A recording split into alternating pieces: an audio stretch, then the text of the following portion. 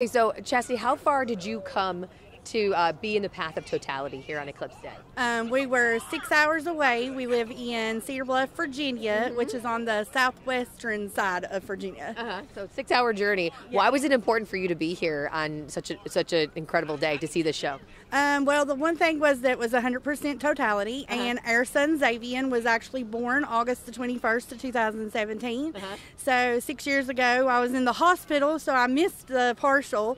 And so my husband and my kids and all of us and my mother-in-law, we all wanted to drive out here so we could actually see the 100% totality. That's wonderful. All right, so Xavier, what did you think of? So this is actually your second eclipse, I guess, that you've experienced in your lifetime. What did you think about the show today?